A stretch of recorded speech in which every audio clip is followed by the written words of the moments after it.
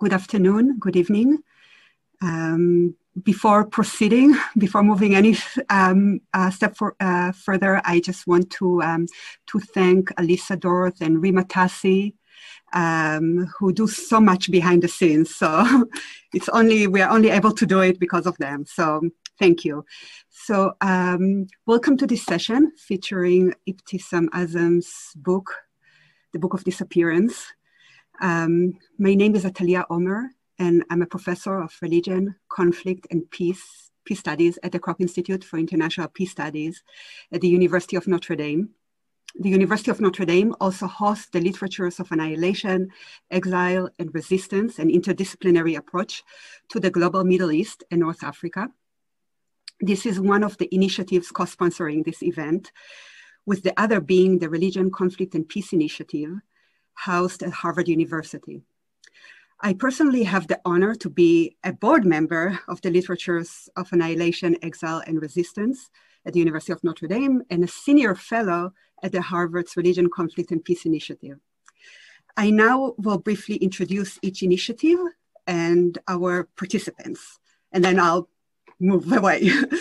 The Literatures of Annihilation, Exile, and Resistance is a biannual symposium and lecture series that focuses on the study of literatures that have been shaped by histories of territorial and linguistic politics, colonialism, military domination, and human rights violations.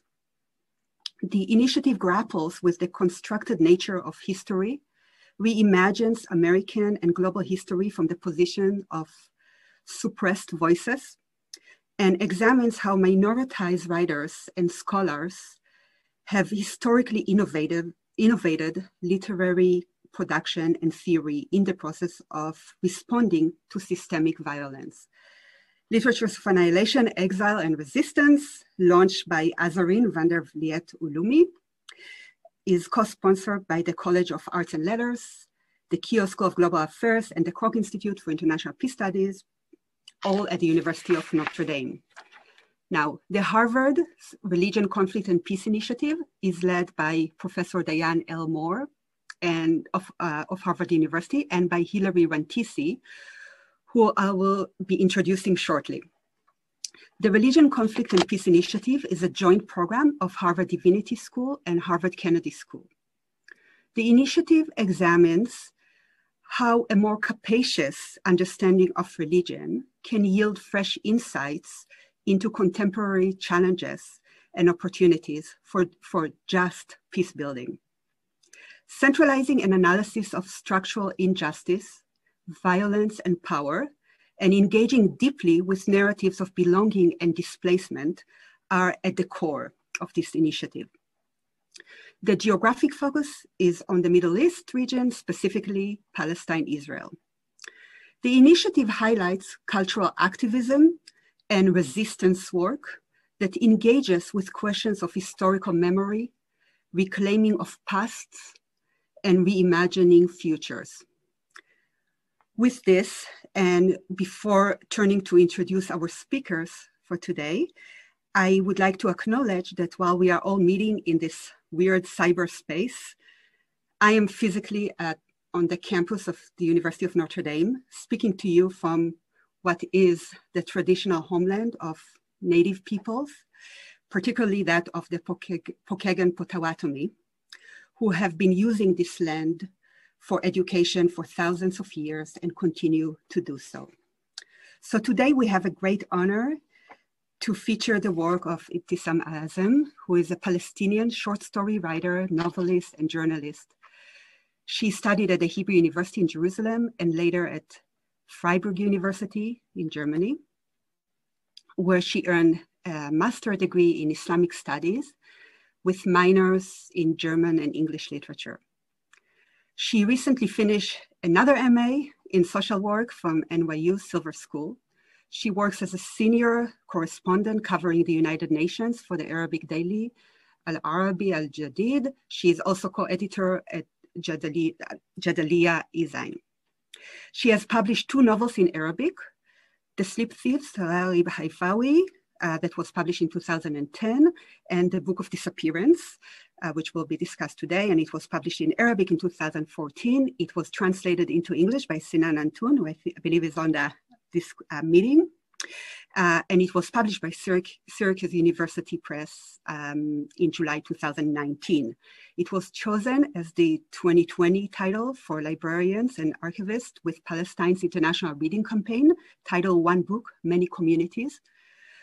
Excerpts of Azem's writing have been published in French, German, English, Dutch, and Hebrew, and have appeared in several anthologies and journals. She is working on a collection of short stories right now, entitled The Women Who Walked to the End of the World.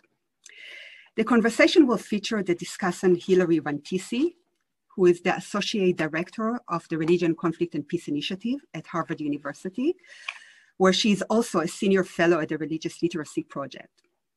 Previously, she was the Director of the Middle East Initiative at Harvard Kennedy School of Government. She received her master's degree in Middle Eastern Studies from the University of Chicago. Prior to joining Harvard, she worked with civil society organizations in Palestine, Israel, which focus on religion, politics, and grassroots mobilization efforts in Jerusalem. She co-edited Our Story, The Palestinians, which was published in 1999, and has been an active public speaker on issues pertaining to the Middle East region. Hilary is a native Arabic speaker. She is a Palestinian from Lidda, a site of a massacre during the days of the Nakba, or the catastrophe of 1948. Hilary grew up in Ramallah, but she's always and forever from Lidda. The event will be moderated by Notre Dame MFA alumna, Nazli Koca, who is an Anglophone writer who grew up on the Mediterranean coast of Turkey. Her work has appeared in the Threepenny Review, Books Without Covers, and elsewhere. She currently lives in the US, where she continues to write about exile, disorientation, and isolation. With this, I conclude the introductions, and I'm eager to listen to the readings from the profoundly tragic Book of Disappearance. Ibtisam, the proverbial stage is yours now. Thank you and welcome. Thank you, Atalia. Thanks for your words and the great introduction, and thanks for Alyssa and Azarine and Hilary and Nazli, but Azarine for initiating all of this and for the great work you do, and of course for the University of Notre Dame and Harvard. So I will start by reading a short part in Arabic and then move to a longer in English. So for those who didn't read the novel, as probably you read about it, it takes place within about 48 hours after the Palestinians disappear, and it has different chapters. One of the main characters is a Palestinian. His name is Ala, and we get his voice through memoirs that his Israeli neighbor find. They live in the same building. So all the parts I'm going to read are actually from Ala's memoir, the ones he writes to his grandmother. So I will just go now for reading. قلت لي إنك كنت تمشين في الشارع مع والدك وتضحكين بصوت عال، والأسلاك الشائكة من حولكم لأكثر من 10 أعوام. لا خروج من العجم إلا بتصاريح، وحتى اسم يافا استولوا عليه عندما وضعوها تحت وصاية تل أبيب. ألهذا لا أحب تل أبيب؟ هل ورثت أنا هذه الغصة في القلب عنك؟ ولماذا أسكن فيها؟ وليش ما تسكن فيها؟ هي فلسطين، هي قرى يافا وتضلها إلنا. قلت ثم سكت، وكأن الكلام أصبح فعل ألم. قلت إنك خرجت مع والدك في ساعة لا يمكن إلا أن توصف بأنها ساعة من الجنون. كنت تمشين معه وتلقين التحية على الغرباء لكي توهميه أن ما يقوله صحيح وأن الناس جميعا عادوا إلى يافا. قلت لي إن والدك خرف ورأى الناس كلهم هناك.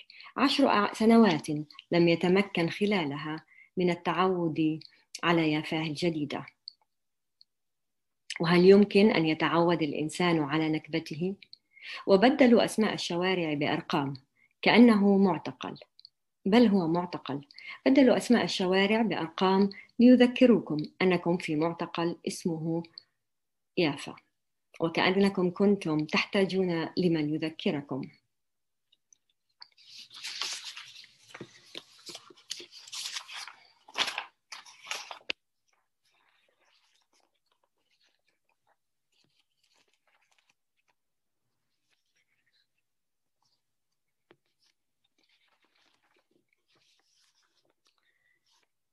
I am mad at you.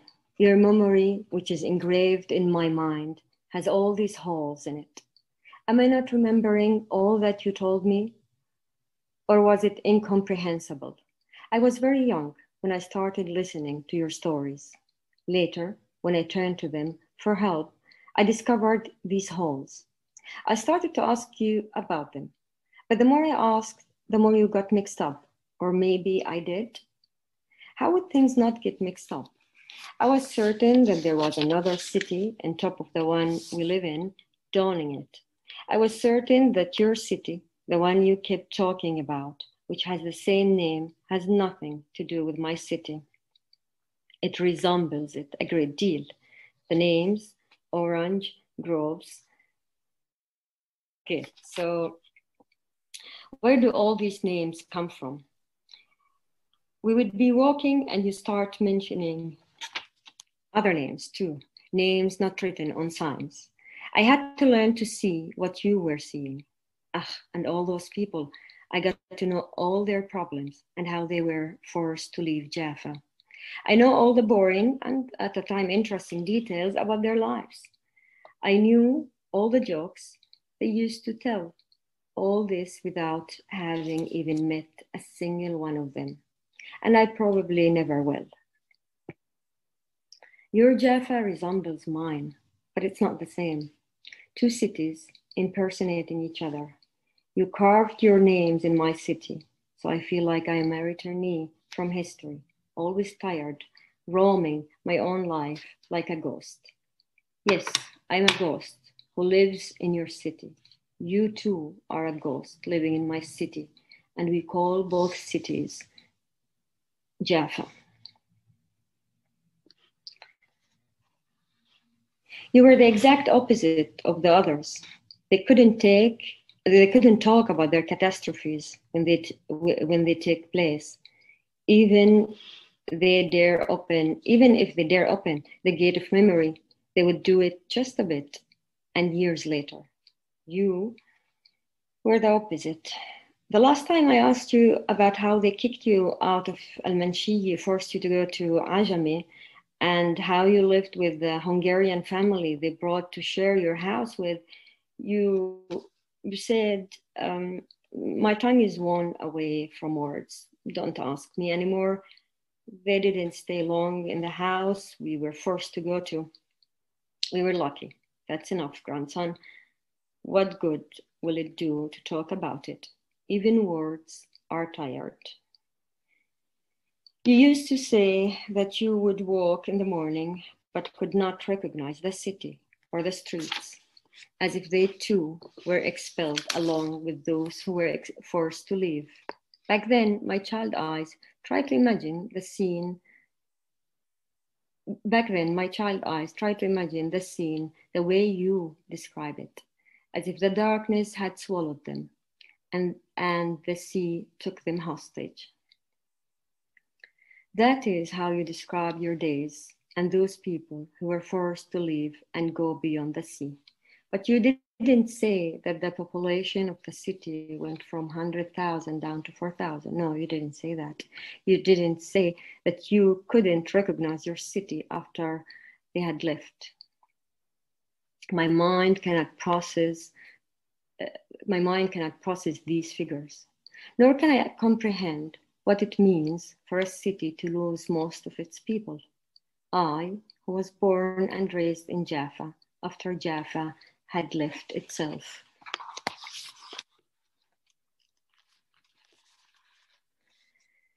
Yesterday marked 20 days since the bombing. Yesterday marked 20 days since they bombed Gaza. That was I initially wanted to say, but didn't want to start with it. They were pulling corpses out of the rubble as if they were dolls.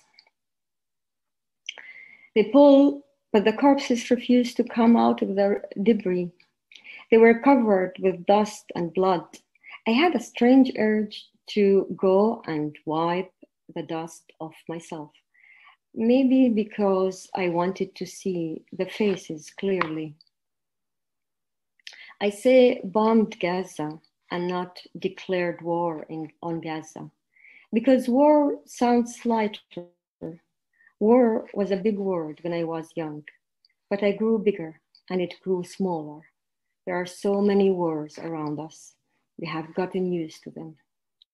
I never experienced bombing, and that's why it always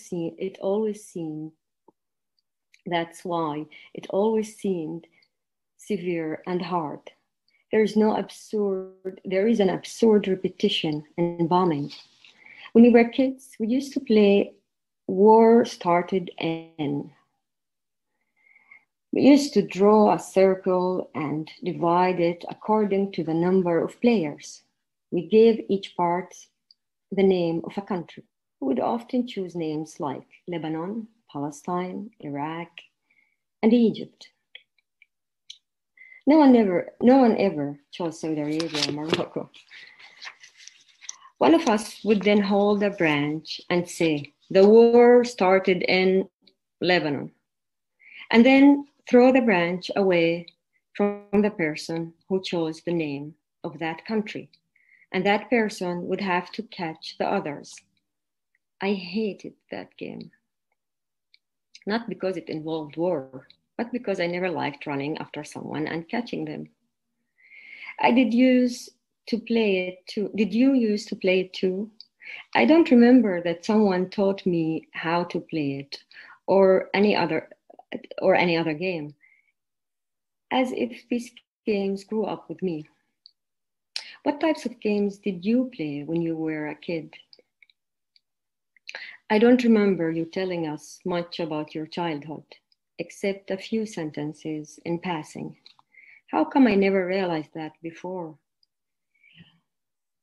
Weren't you a child once? You were a youth, a young woman, a wife, a mother, a grandmother, a seamstress, but you were never a child. Forget about games and childhood, and let's go back to bombing. As I mentioned, they bombed Gaza. They bombed them with airplanes and bombs, and what else? My heart is numb. Maybe my heart has withered, and the heart of those they bombed have become numb.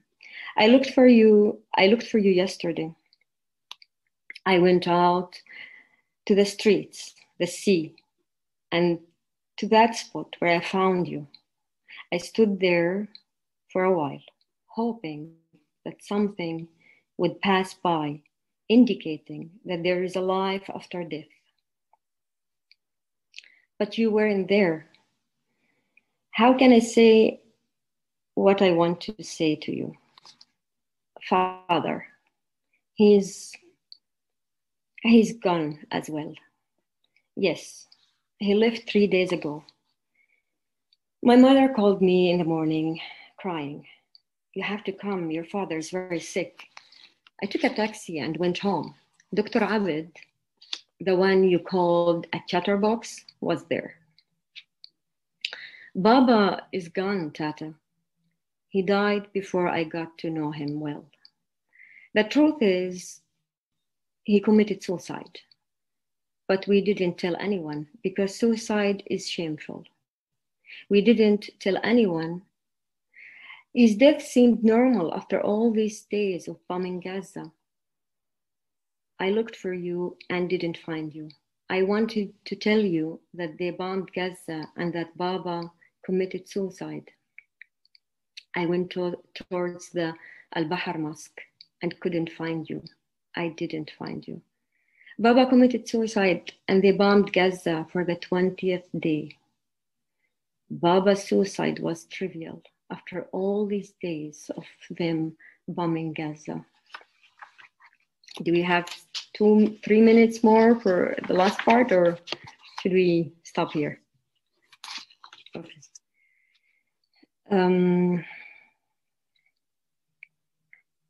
When I walk the city's streets, I touch its houses with my looks.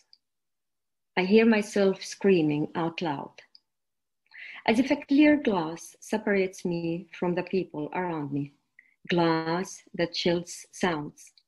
I rarely see it, but I know that it is there when I scream and no one hears me. I sit in the middle of the boulevard.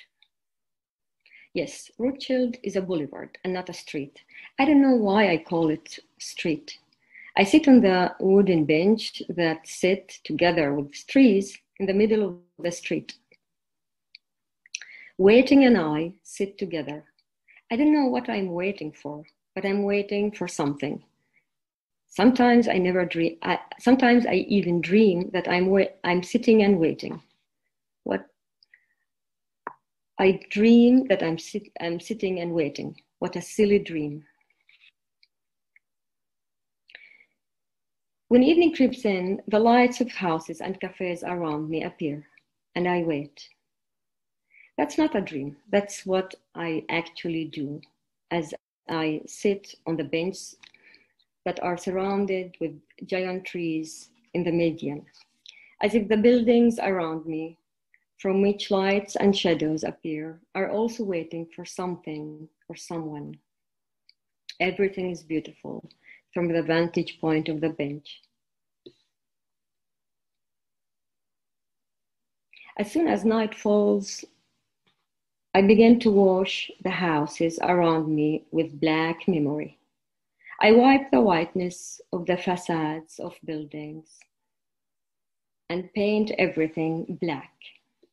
I take black from the night's kuhul and draw the city black, as if I am afraid that the white memory will possess me. So I wipe it with the blackness of a moonless night. I love the color black because it resembles us. It is us. Sometimes I leap out of the bench like a clock spring and walk in stammering steps to the sea. I see nothing around me because I have colored all the houses with black. Even the moon is black. I often go through Schinken Street. I greet people sitting at cafe shops. They smile and call me, Ala, come sit with us. Let's chat and have a glass of wine. Tell us about Jaffa and your Jaffan grandmother. Come on. I imagine them being genuinely interested and asking what never crosses their mind. How do we feel? How do we live? But questions no longer have any meaning. I leave them without responding. I no longer care to tell them anything. Everyone welcomes me. They all want to hear my stories and yours. Yes, your stories. My stories are fushers of your stories. The ones you told me and the ones you never did. I pay them no attention and go on. I leave Schinken Street and pass through the small streets of Al-Karmel market until I reach the sea. This is not a dream. I do this time and again. I imagine and hear people saying what they say. I imagine that I paint everything around me black and see no other color. Black is beautiful. Thank you. Sorry, it was maybe long.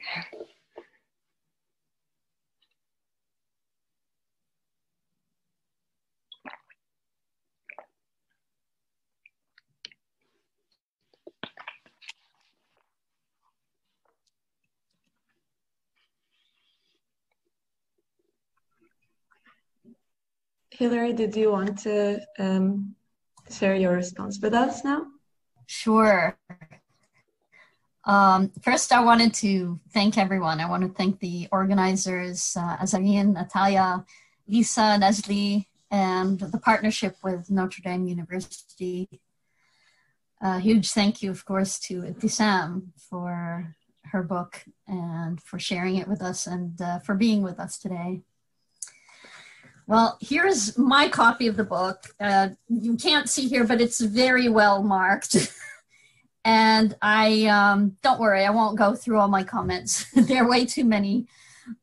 But I thought I'd just share a few of my thoughts.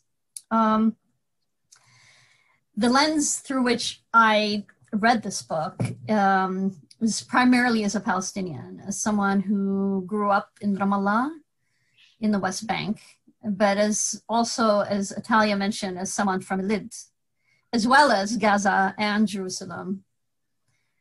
Although right now I don't have access to these places. I only have access to the West Bank. This is really important to highlight because this book, the Book of Disappearance, spotlights the Palestinian experience of Palestinian citizens of Israel. One that's not a focus of many literary works, but is absolutely critical. I found the book to be beautiful, deeply familiar, painful and violent, disturbing, but also somewhat hopeful. The beautiful relationship between Ala, one of the main characters of the novel, and his grandmother carry us through the novel. Ala's inheritance is the memories that she shared with him of Jaffa and the Palestine before it had been disfigured, depopulated, and colonized.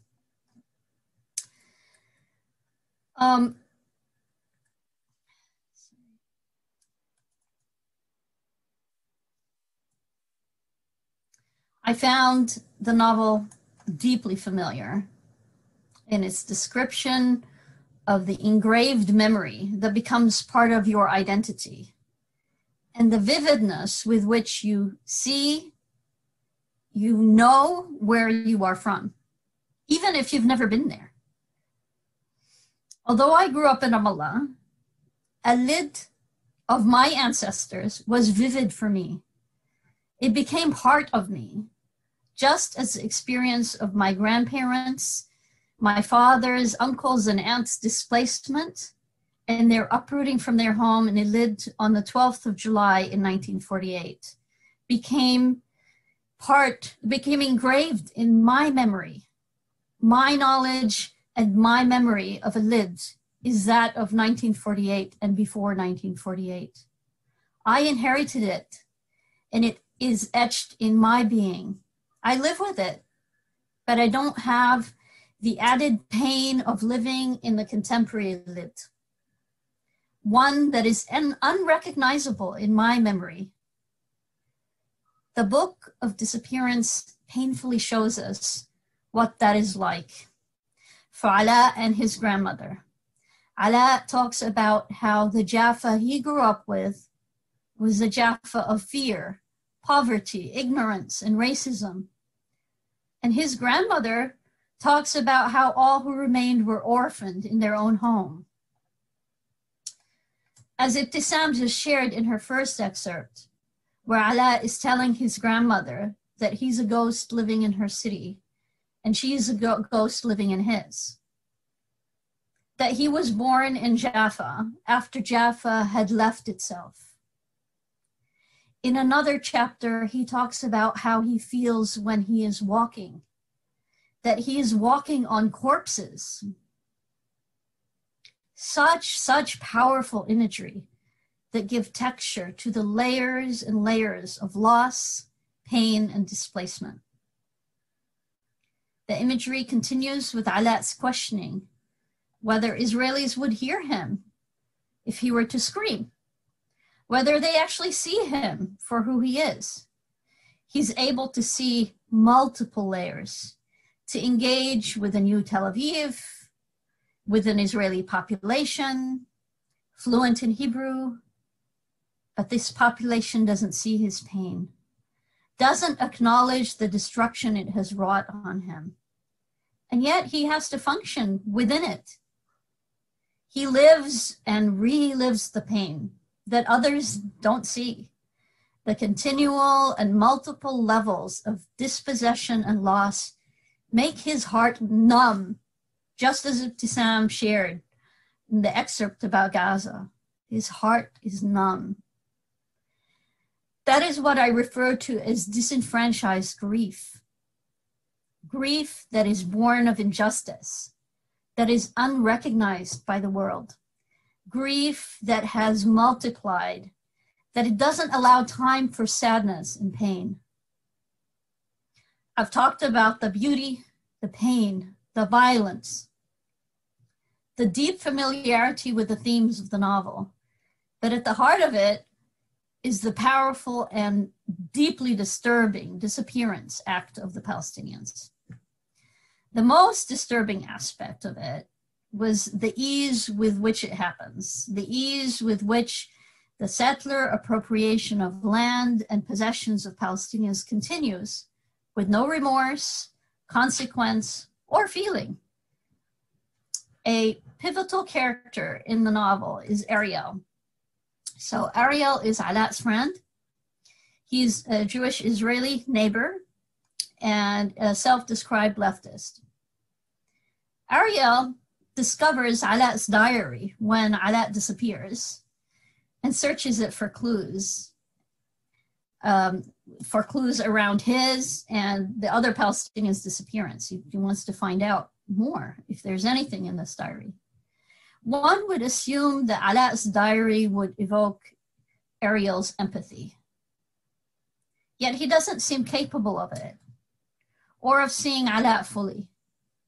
He easily normalizes the disappearance of his friend, is willing to participate in the appropriation of Palestinian memory, and is eager to take over Alaa's apartment and possessions as soon as his country makes it legal, which is just 48 hours after they disappear. A repetition of the Nakba and continuing the erasure that is at the heart of settler colonialism. I have a lot more to say, but need to end and feel that I need to share some hope I saw in the characters. The last chapter in Alaa's diary alludes to hope. I'll read some excerpts of Alaa's writing to his grandmother. So, here it is. I sit down and miss you, but today, for the first time, I smiled when I was missing you, only because I remembered why I love you more than anyone else. Do you know why? Because you loved life and never lost hope. You learned to love Jaffa even when it was cruel and you taught me that love. You are alone in Jaffa, but you loved it. Like you loved a man madly. You wouldn't stop loving it, no matter what. Then he continues, I don't know why I feel so happy today, as if I've rediscovered Jaffa or learned to love it again. I walk and see its beauty. I don't forget you, but I see its beauty. I don't forget its memory, but nevertheless, I see its beauty. I remembered that sentence you repeated so often. Oh my, Jaffa is so beautiful and Palestine is so beautiful, very beautiful, and it's not lost. That year is gone, but we are still here, grandson. Look how beautiful these jasmines are. Rights are never lost as long as one demands them. Alaa responds, I hope you're right. Who knows? But yes, Jaffa is so beautiful. Thank you, Ibtisam. Thank you, Hilary, and thank you, Ibtisam. Both of your readings were so beautiful. I'm really happy that other people get to hear your voice when you talk about these things, because I am still starstruck from reading Ibtisam's novel and our previous conversation. I prepared 3 questions for Ibtisam, and I will ask Hilary to respond to the 3rd question as well after Ibtisam. And then we will open the discussion to questions from you, the audience. But if you have any questions before that time, please feel free to write them either privately to me or to everyone through the chat. So my first question is about territories. The Book of Disappearance is set in a world where the music of Fairuz and Korsakov, Bauhaus, and Ottoman architecture and other forms of Eastern and Western art lay out the mandates of both reality and imagination. As someone who's lived in the East and West, different parts of Israel and the world, and studied Western literature, what are the main differences in arts between the 2 sides of the spectrum? And what do these differences mean to you, Ibtisam, and to Ariel in the novel, to Allah, to the novel, and to the world?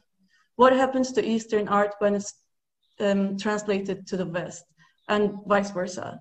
Can you tell us about the different ways in which your work, the Book of Disappearance in particular, has been received in different languages once it's crossed different territories? Thank you, Nazli, and thank you, Hilary, for really very touching commentary, and really thanks. So I we start by the last part you talked about. Let me start by something that Hilary talked about, the issue, which connects to part of your questions. And where is my note? Sorry. Yeah, so the issue of the loneliness of Palestinian citizens of Israel, and even in general also of many Palestinians, but in that particular part of the world, and when people like Hilary, who also Palestinians and lived in Ramallah or in other places, or other Palestinians who are not allowed to enter even historic Palestine or any part of it, read the book and tell me that it resonates. It was part of their history or part of their story. That is one of the things I get often with the Arabic readers, or even Palestinians who speak Arabic but didn't grow up in Palestine or in the Arab world, and speak maybe more spoken Arabic, and not necessarily read in English, in Arabic, and they read the novel in English. So, and it means a lot, because at the end of the day, I write about home, or about exile at home, kind of exile, and in Arabic for Palestinians, of course, for international audience, for Arab readers. But this is the people who I write for, and maybe my first who I want to talk to.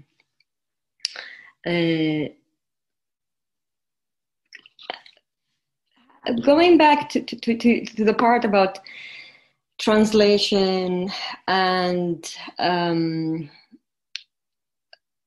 Arabic literature into Western languages. So there are, first of all, if we look at the translation map in North America, there's very little percentage of translated literature into English in published published houses.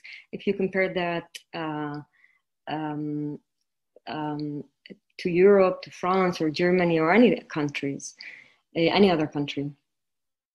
And the percentage of literature from Arabic that translated is really very not that large. And then on top of that, we go to the issue of how this translated literature is looked at, unfortunately, a lot of times it is treated as anthropology. It's there is not much comments about the artistic or the creative part of the novels or the artwork, etc. So that makes things sometimes frustrating. It doesn't mean that people shouldn't talk about politics. Of course they should, but it is not always treated as literary work. And also there's the issue of who gets translated and where it gets published.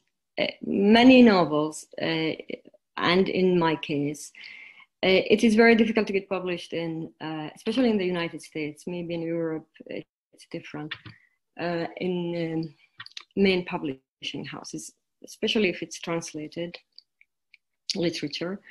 Usually university presses who play a very important role here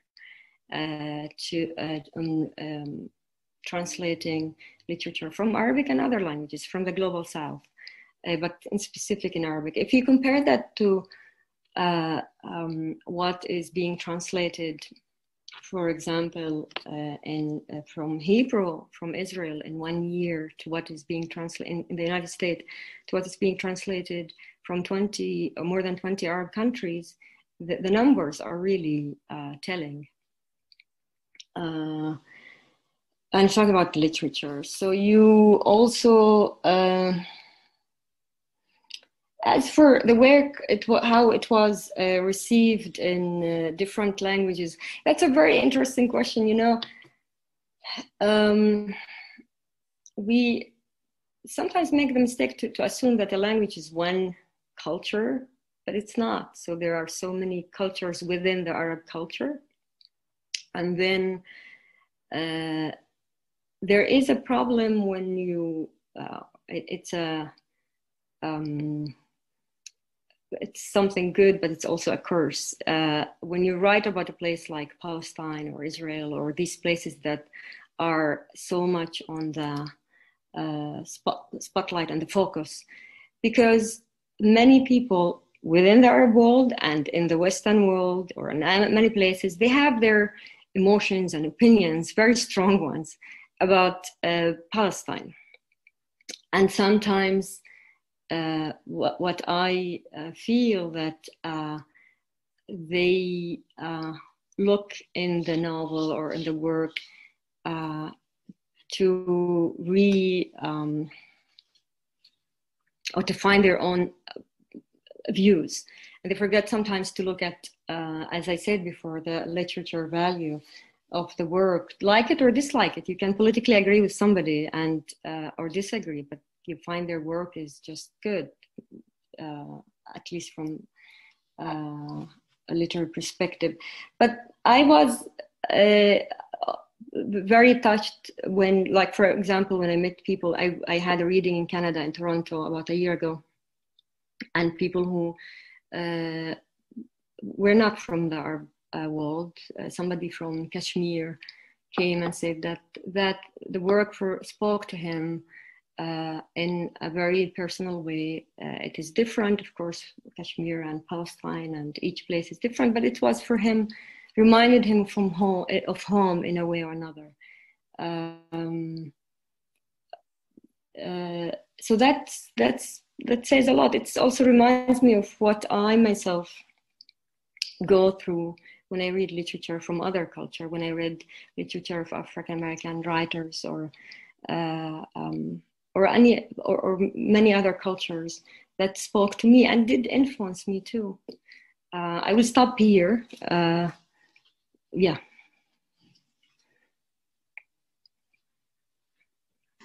Thank you. I saw that we got one question from the audience that we can expand on after the two questions. So my second question is changing the subject a little bit. But I'm curious, what were the things that are the hardest for you to write about in this novel and in your writing career in general, as a woman writer, as a Middle Eastern writer. How do you overcome the self-censorship which we have the teachings of state oppression and patriarchal norms to thank for in order to make your characters say and think the things they do?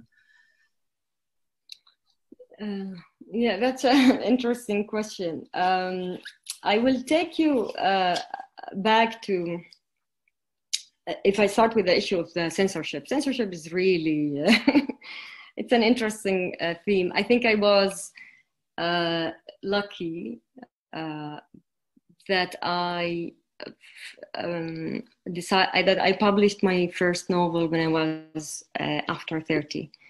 And I think that helped me in a way to, it was about 10 years ago or more than 10 years ago. And I was back then already established professionally in life. I had a lot of battles behind me, social and political.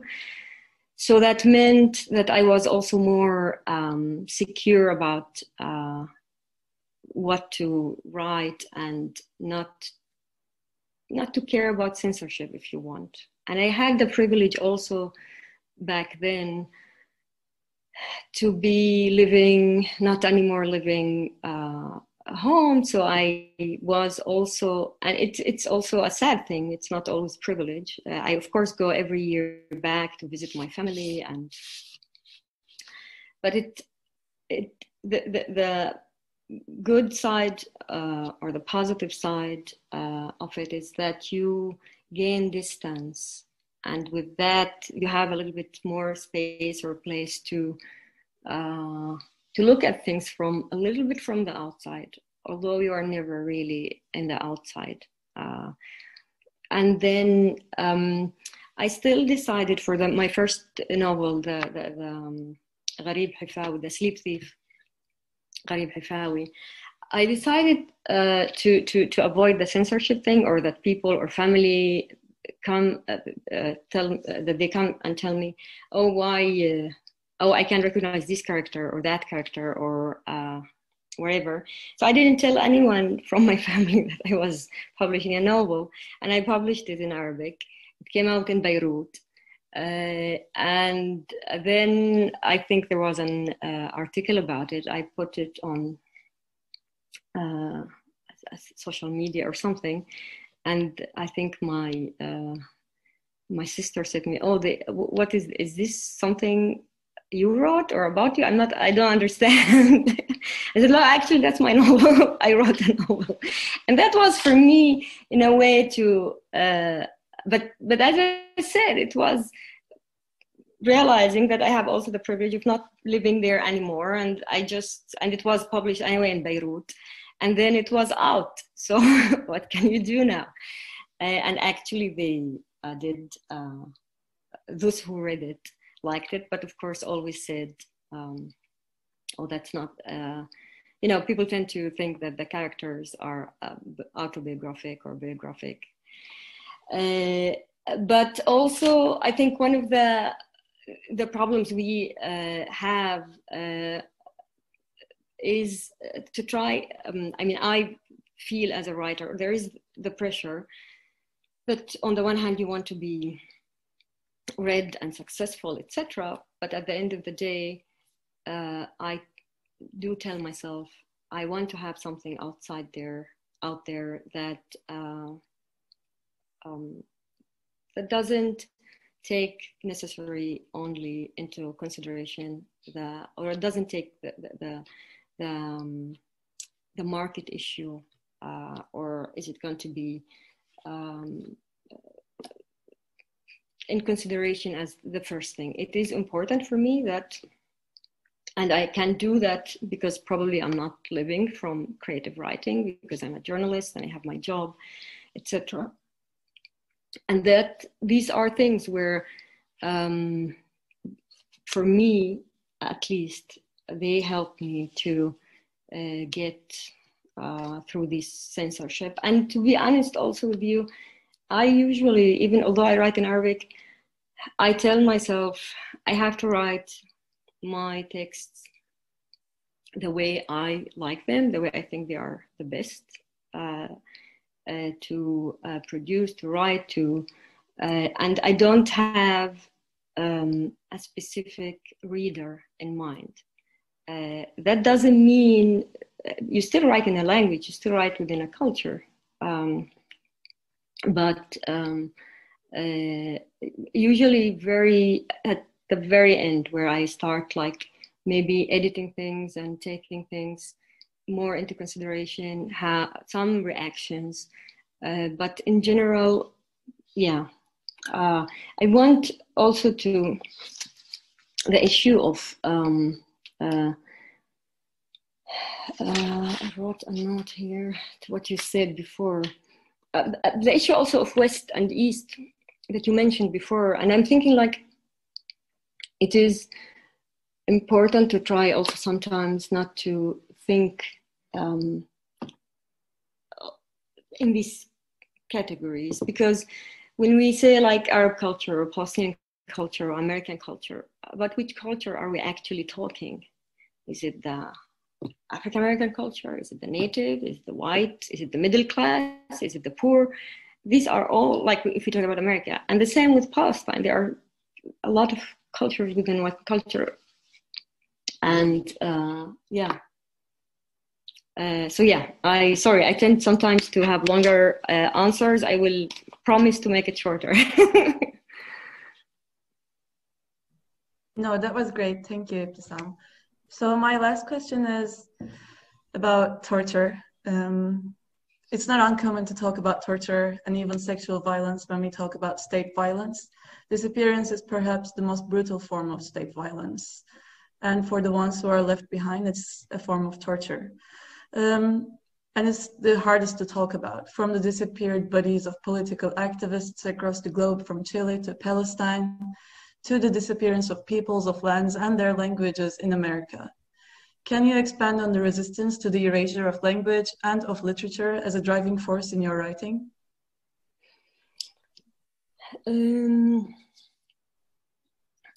The body issue and the disappearance, it has, of course, many layers, but I think one of them is also the issue of feeling suffocated in a place like Palestine. Like Hillary was talking about before, how do you live in your own homeland where everything around you reminds you of that you are under colonialization. And the body is, we see, if you look at politics, for example, there are now about 60 Palestinian bodies that the Israelis refuse to release or give back to their families. And some of these, many of them, most of them are killed in the last few months or weeks. And it's there, sometimes they force the families, like they say to the family that they're not allowed to talk to press, that they have to bury their children at night, etc., etc. So one of the issue, this is one thing where you think there is another thing, the issue like checkpoints. There is a lot of violence on checkpoints that you don't see only. And I'm not talking about shooting. I'm talking about this waiting and the hours of waiting and the feeling that your body, that you is always not only attacked, but that you are kind of, for whatever reason that you don't know, just because your body is a Palestinian body, is a threat. We see it here, of course, different history, different circumstances with African Americans, etc. So that was very important. And also in leaving the airport, I go every year, sometimes twice a year, to visit my family. I have been living abroad for more than 20 years. I cannot recall maybe one time that I didn't go through a body search where you are stripped of your clothes. You are now they do it with the machines, but until for maybe 5 years ago, you're in this super small space with another woman. You have only your underwear. Still, you are almost naked, and she still goes with a machine over your body. And you think, like, what is in this body that is so explosive? You think that you have even and there is the technology there that they can do this. They don't need to do this. But I think there is this psychological torture, if you want, and it comes with microaggressions, with so many small details. And I think last point, I think literature, for me at least, is a way of writing an alternative history, in a way, a socioeconomic history of a place that I know. And when I went to schools, in the official books, history books, and even I didn't read or learn about. That's it. I'll stop here. Thank you again, Ibtisam. So to continue with the questions from the audience, can you tell us about how your book was received by Jewish Israelis? I don't know, because it's not in Hebrew, so yet. Okay. And the other question is, why do you think so little Arabic literature is translated into other languages? I mean, it is translated in probably more in French, German, other European languages, and in Britain too, in English, of course. But in America, in general, that's something that American publishers have to ask themselves, actually, because translation in general in the United States, the percentage of translated literature that published in the US compared to other countries is very low. I think maybe part of it that literature from the global South, maybe, and from our area specifically, and art, etc., is not seen as something of maybe interest. I don't know. It's a good question, actually. It's a very good question, given also the fact that this country is involved in so many wars in the Middle East, and you would think that there will be more interest. And I don't know if there's a gap between what people really want to read and what the publishing houses are doing. Maybe somebody else can answer that question better. Yeah, I was also wondering if Hillary wanted to answer both my last question and the other questions that were asked from the audience. So if you wanted to jump in here, then we can continue for specific questions for Ibtisam.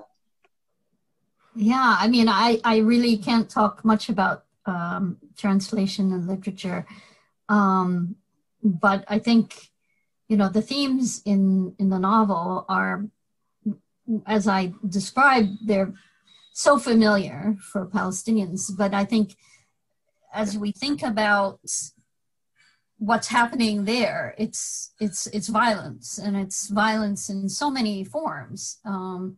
In my work, we talk about different forms of violence, some that are visible that people think about, that direct violence, when someone it's violence, it's noticeable, but there's structural violence, there's cultural violence, there's symbolic violence, there's a violence of knowledge making, you know, who controls what you know, what you see, when a culture is being erased, when any presence, like in the novel, you have the streets that have been renamed. We have stories every day. Today I read a story about street signs that have Arabic on it and that are being erased. The Arabic is being erased. So even the presence of the Arab language, the native population that lived there, their access to, I mean, in Israel, there was a law a few years ago that they tried, that now has been overturned, that Palestinians can't go and pick herbs, za'atar, thyme, so that they can make one of a staple that we eat all the time. So even that is erasure of your identity is all violent. We may just think of violence as physical violence, but violence can take many forms and can eat at you.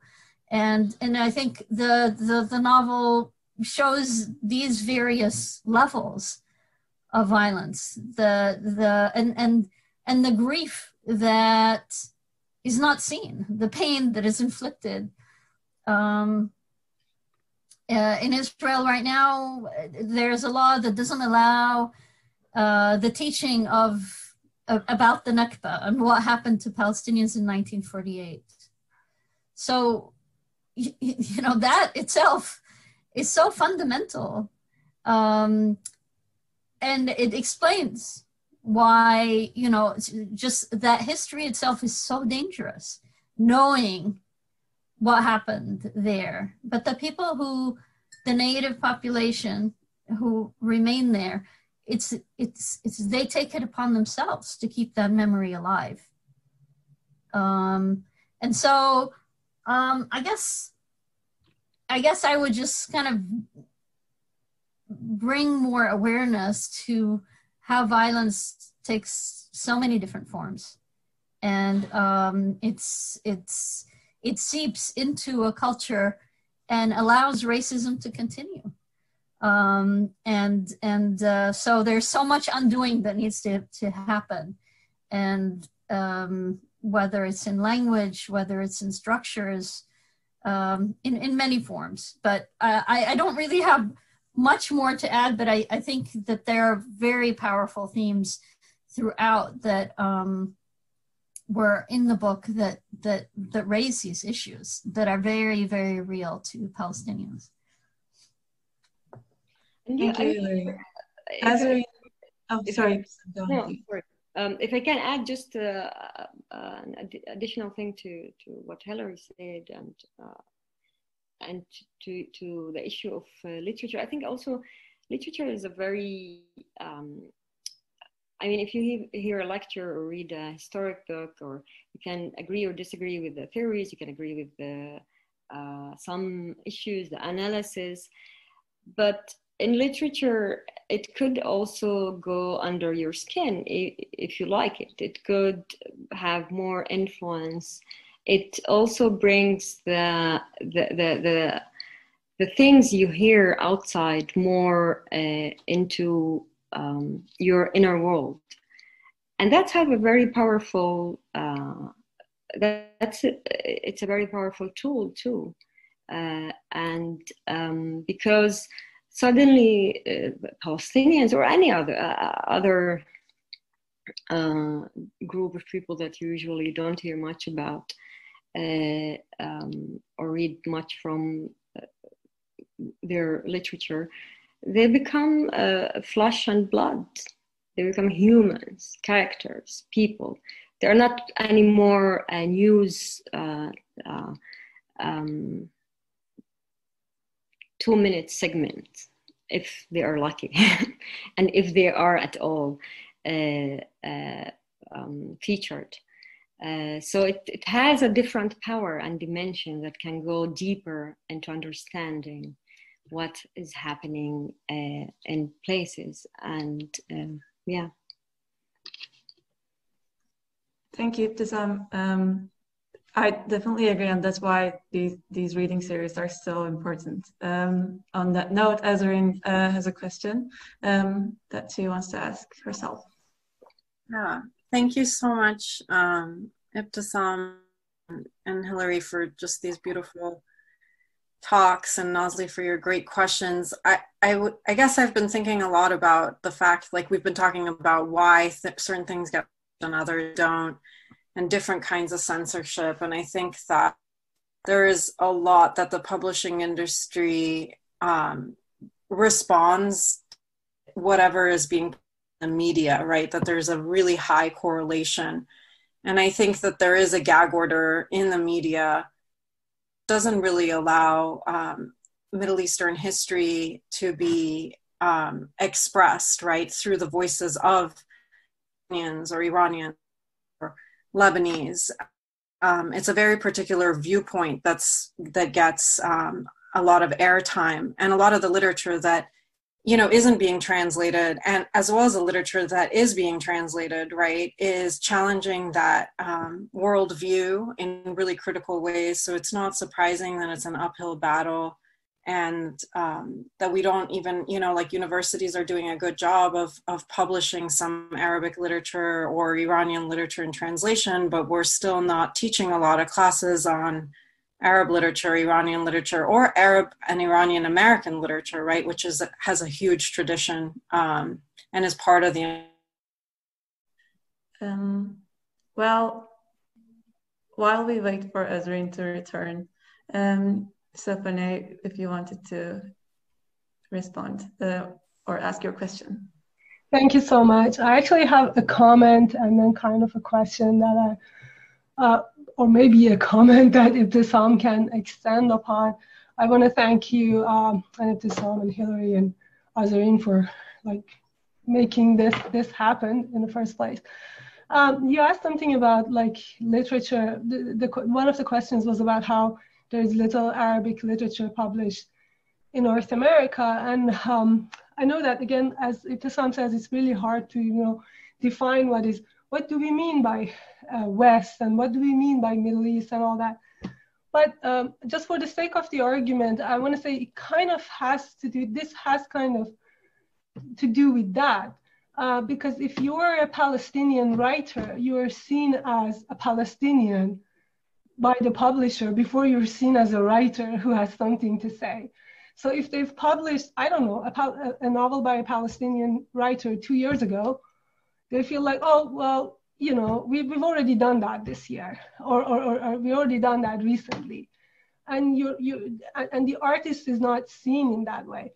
I read an interview a while back by an Iranian writer, and I don't remember their name, but I remember them saying that they took a book to a publisher, and it was about their experiences of growing up in Iran, and it wasn't as dismal and terrible as the publisher expected. So they said, well, this is very interesting, but we're interested more in the plight of the Iranian woman. So they're interested in those things. If you have a narrative to say that is not completely in line with whatever that major narrative is, for instance, in Palestinian-Israeli conflict, what the expected narrative is, then it's harder for the publishers to accept it.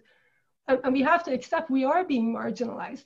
And Azarine referred to like literature, Iranian American literature. One of the things I mean for myself as a teacher of literature is it's interesting how I consider, for instance, Iranian American literature or Arab American literature as its own distinct diaspora literature, which has the themes and things can be different from the literature that is published in those countries or written in the languages other than English. But we also, one of the things I see we do is that often in the universities, we teach we teach them as representative of the literature from that language. For instance, when I say I teach Middle Eastern women's literature, or I teach Iranian literature, people say, oh, like reading Lolita in Tehran. Reading Lolita in Tehran is not Persian literature. It's diaspora literature. It's different. Now, that being said, my question is, so currently I'm teaching the Book of Disappearance, and my students, we've read it for 1 week, and next week we're going to follow up and continue. One of the things that the students brought up, and I found interesting, and maybe you can speak to that, was that for them, a lot of them said they didn't realize that Allah was a guy until like farther back, when the grandma started talking about why don't you get married and stuff like that. And they saw Allah as a gender neutral character. Because I sometimes give them this exercise to think what kind of conversation they would have with a character in the novel, or to switch the genders of the characters in the novel and see what will happen. And I found it interesting. Like I wondered if this is intentional, that they saw this. They said, okay, if Allah was a girl, things wouldn't have been different. Like the story, the connection with the grandmother and everything. And I was just wondering if you could speak to that a little bit. Thank you so much. Like if that matters, if gender at all mattered for you in the novel. No, thank you so much for your comment and for that question. It's actually a very interesting question. Yes, it does matter, and it doesn't also. And in a way,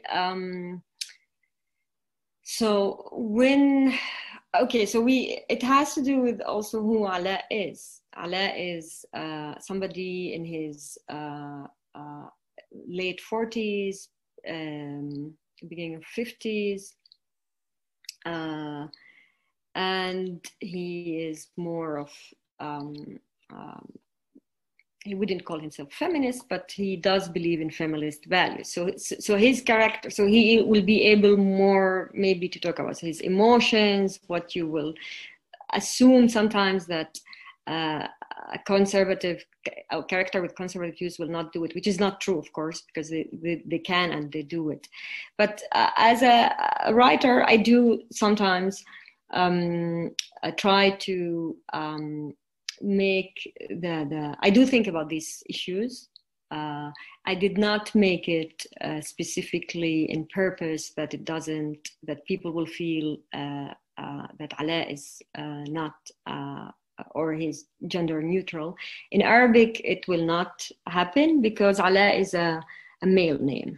But I assume in English, when you read it and you don't know if Allah is a male or female, and it's short, so it could have, but it's a very interesting, goes back to Nazli's question about how different people in different languages are receiving this, having to do. I want to bring another example with languages, because I did keep like very few sentences in the novel, in the short segments of the novel in Hebrew, and I did not translate them. And there was a purpose for that, many different reasons, including I wanted people who don't speak the language in Arabic also to hear the music, to hear also sometimes what Palestinians in Israel go through, sometimes the alienation, sometimes all these different, and people did react. Some people were like, oh, why, there were so many, like one person said, there's so many Hebrew in it, and it's not true. If you put the sentences together, maybe it's only 1 page maximum, and even maybe less. But it's interesting how people receive things and which impressions yeah. And there is something, two very short points to things we said before, to what Azarine was saying, and maybe you want to finish your points that you were making before. There is also, and Hillary also said, talked about a little bit. There's something about this novel that many people don't want to talk about, I think, and specifically about literature that deals with the issue of the Nakba, but not only what happened in 48, but what happened later, and the fact that the question of Palestine did not start in 67, that the issue started before. And this novel brings, and for me, it just brings all this just there, and tell people deal with it, live with it. But this is what I, as a Palestinian writer, want to talk about. Mm-hmm. And back to the translation, the issue of translation, I think it's really a lot of translator. They don't get, especially this translate from languages from our regions, from the Middle East and other, they don't get enough credit. Of course, financial, forget about it, usually very, but also a lot of times it's their personal struggle to even market the books, to convince, even if they are very well-known translators, it is not easy thing. And really chapeau, not only to Sinan, I don't know if he's still here, I can't, but also for a lot of people who translate Arabic literature and Iranian literature and many other languages into English, and they don't get a lot of time, enough recognition, and that's really sad.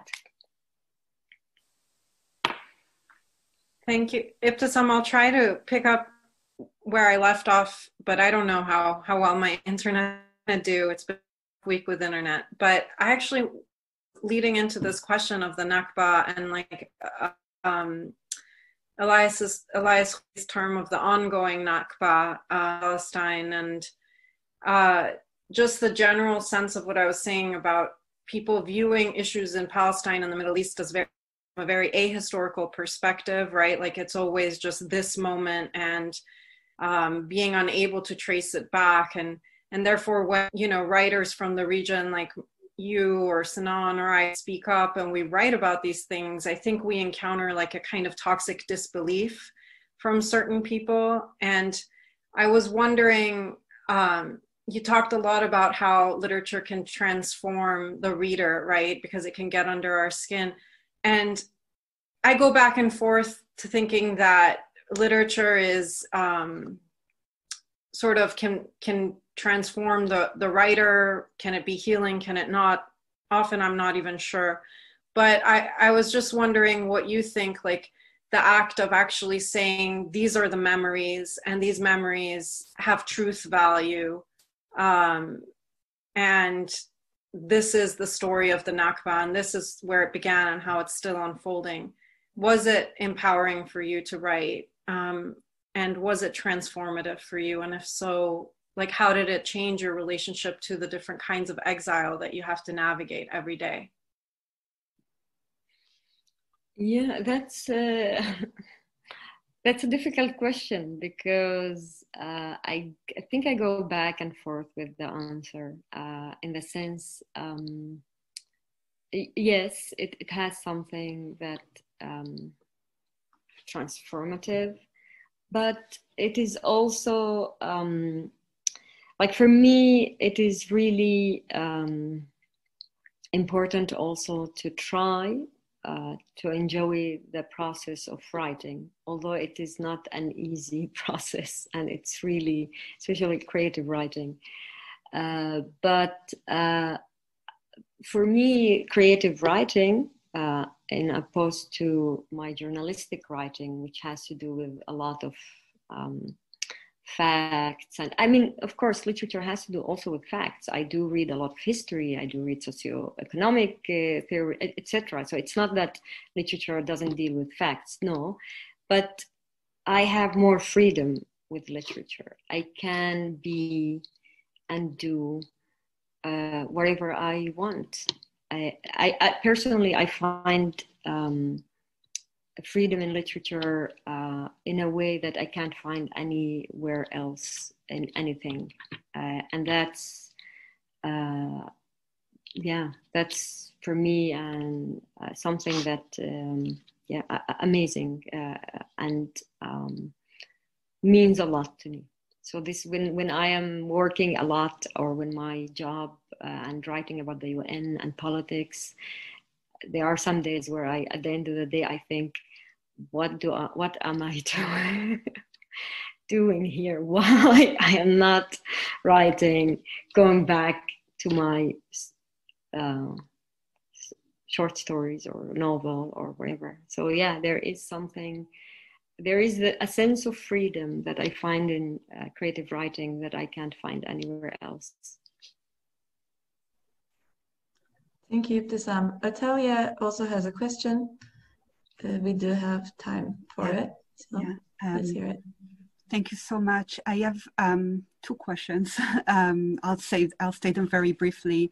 The first goes to kind of the point that one of the important threads in the novel that Hilary picked up on, and kind of she captured it with the concept of the disenfranchised grief that Palestinians experience, and that is really kind of conveyed through kind of the plot and the characters. And I was thinking also related to this of the point about how Allah is so invisibilized, and on the one hand, and on the other hand, you as a Palestinian writer, within the context of your novel, you kind of have such an intimate knowledge of the Israelis, the Israeli Jews.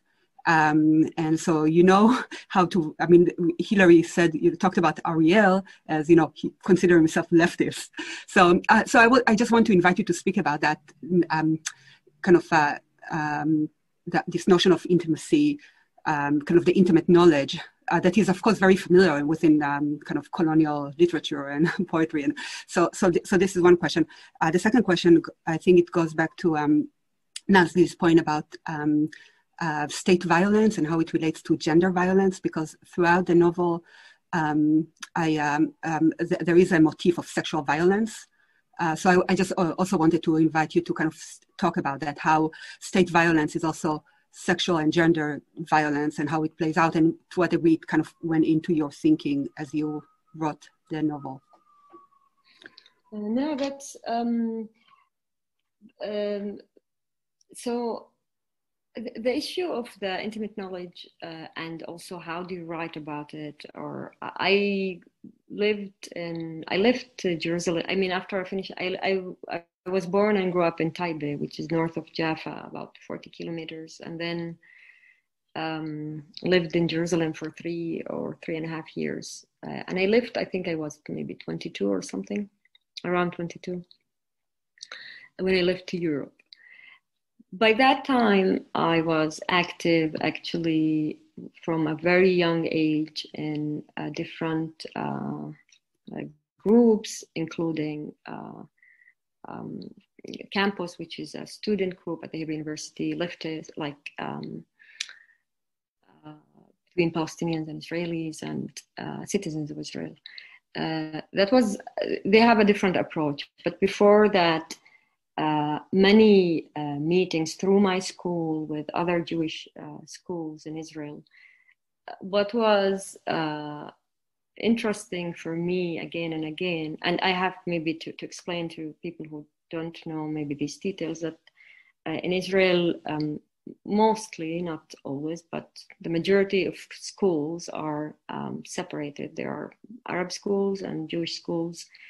The education system is the same. So Palestinians in Israel has to learn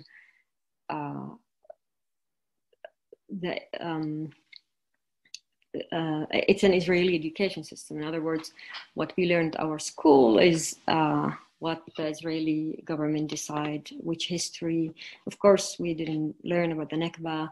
And what we learned was about the independence of the state of Israel and a land without people and all these things. And even about Sephardi Jews, Arab Jews, Oriental Jews, we didn't learn much. Most of the history we learned was about the Ashkenazi Jewish history. And that's also another interesting issue and thing things that need to be taken into consideration. Ella Shohat has a very, the scholar at NYU, she has a very,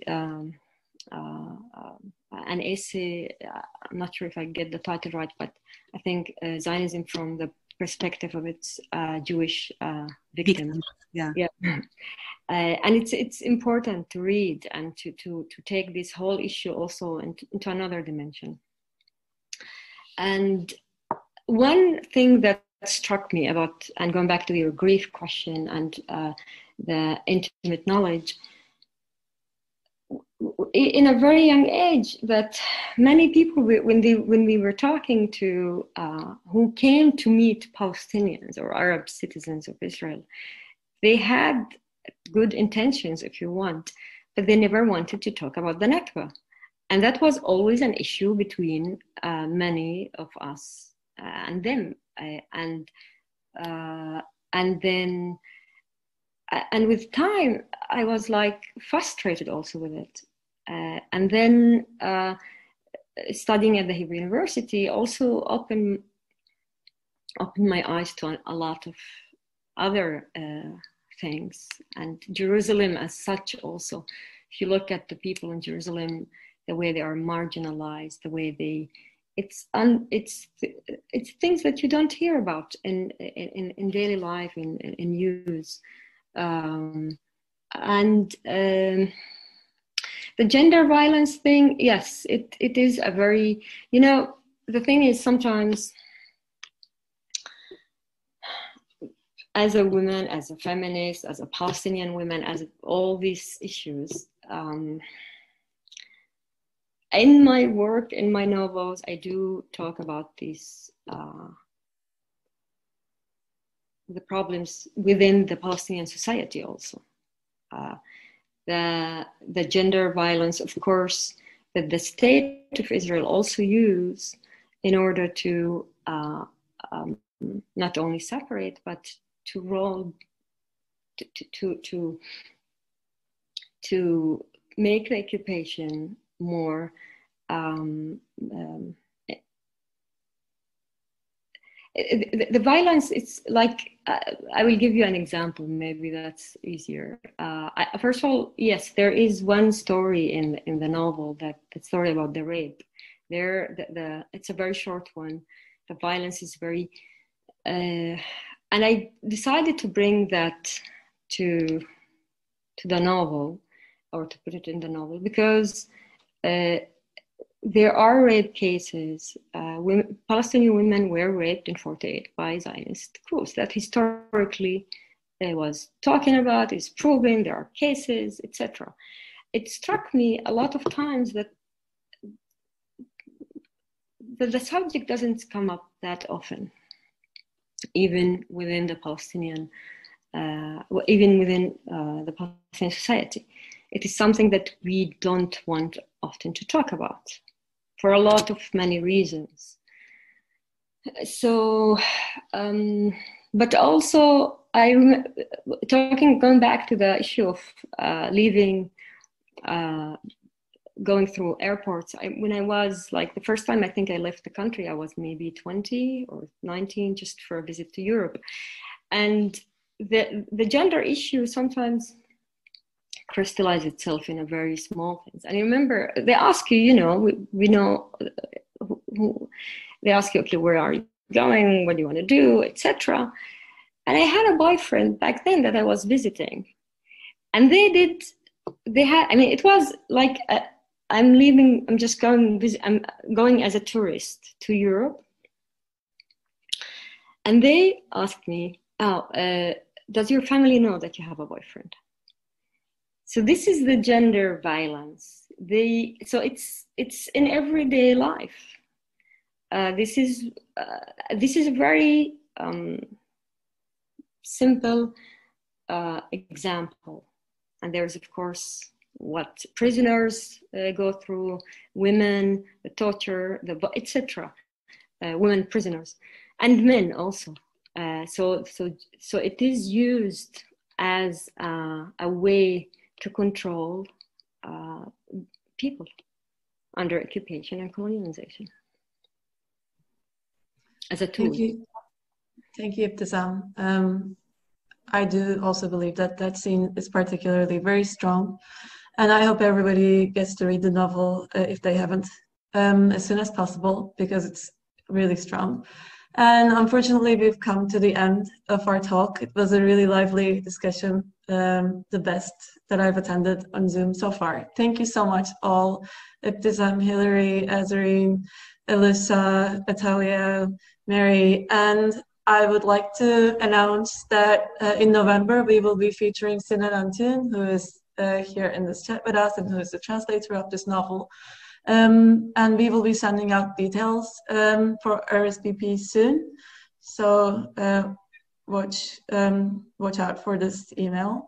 And thank you all so much for attending. It's really important to us as Middle Eastern writers and people that you are here to support us. Thank you. Yeah. Thank you. Thank you. Thank you very much. Thank you, everybody.